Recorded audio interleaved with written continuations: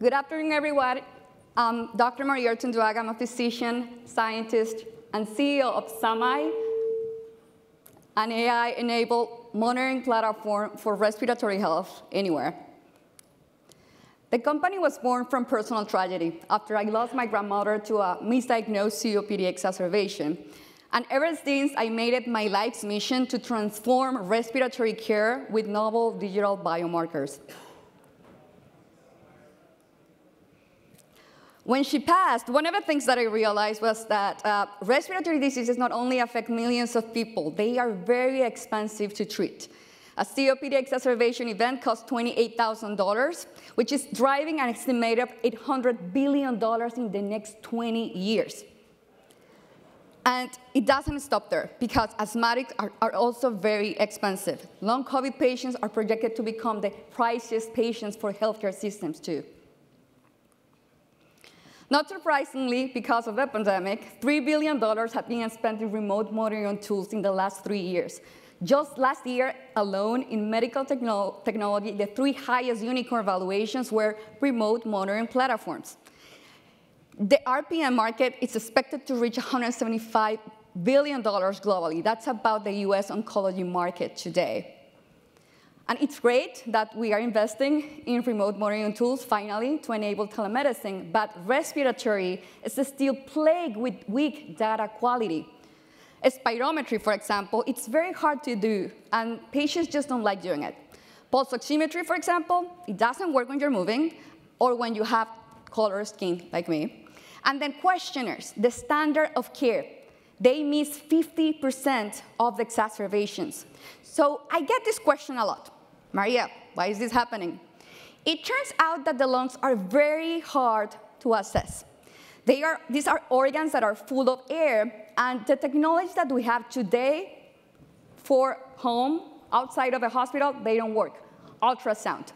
This is a direct consequence of the fact that we are investing most of our public and private funds into other verticals, like surgery, neurology, cardiovascular, that has not a single breakthrough in pulmonary medicine, or at least not a diagnostic, in the last 50 years. So what's the innovation? So Samay is based in very strong science. It has been already demonstrated that low-frequency sound, not ultrasound, audible sound, can figure out volumes of air, especially in the lung. So we have this wearable device. It's called Sylvie. It's a prototype still. We place it on the chest. We inject signals on one end, we transmit it through the chest, and then on the other end, we are listening. We transmit that data to an app, and later on to the cloud, where additional algorithms are figuring out pulmonary function in real time. In the next 2 years, we're expecting to actually diagnose exacerbations and even predict them. And the innovation doesn't stop there.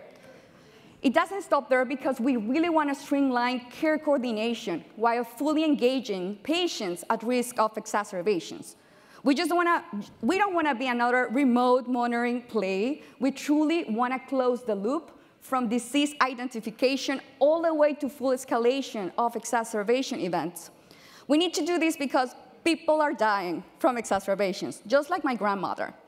It takes about 5 days to get the care that you need if you are exacerbating. Instead, with Sylvie, when you put on your chest for about 3 weeks, we can figure out your lung function. We can know when it's declining. We can start you on therapeutics early on.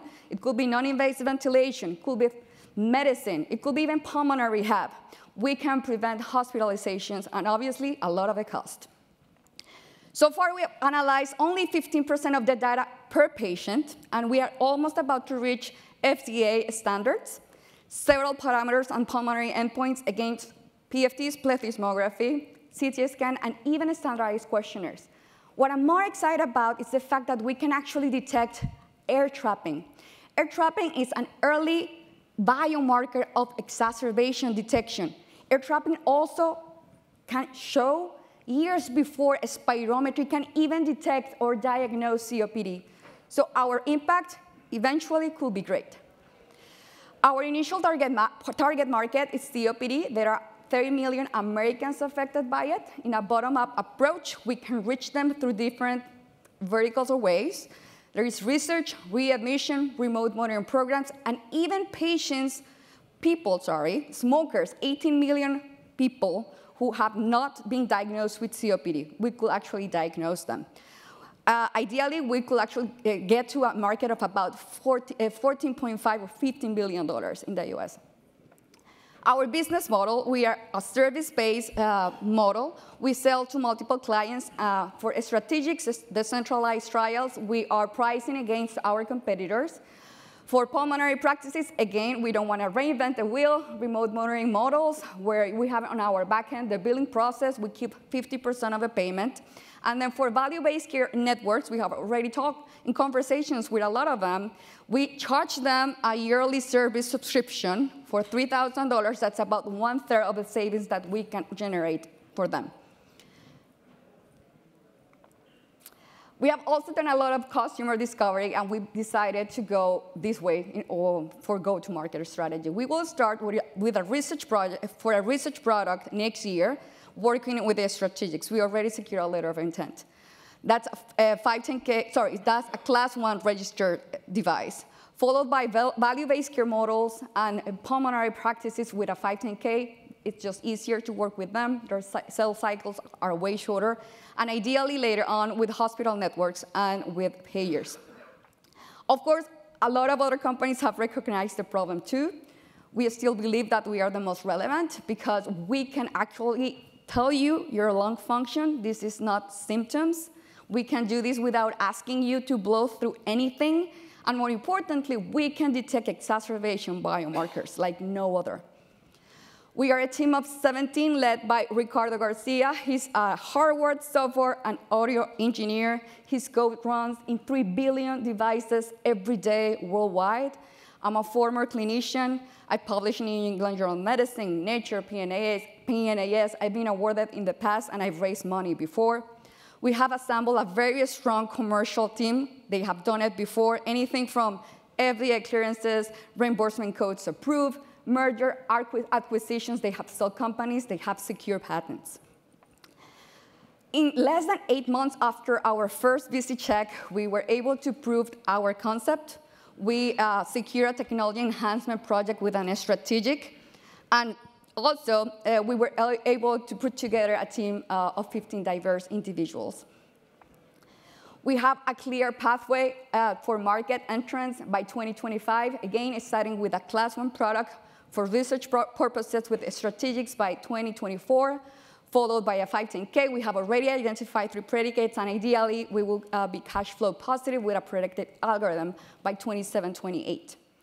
The potential for this company with just 4 additional indications is about $15 billion, just in the US. We need to remember that about 10% of the world's population is going to be affected by a chronic respiratory condition the next decade, thanks to COVID, air pollution, and unfortunately, climate change. We have a track record of investor capital efficiency. We've raised so far $3.7 million. Half of that money is coming from grants. We have 6 issued patents. We have proved our concept. We have a letter of intent from a strategic for a potential recurrent revenue of $1 million if we secure that contract. In 90 days, we are preparing to raise a round of $5 million to hit 2 regulatory milestones and a commercial pilot with that strategic. If you're interested in joining, helping me, advising me, and of course, investing in Samay, please reach out. This is my contact information. You can look me on the app, Maria Artunduaga, very memorable name. That's it. Thank you very much.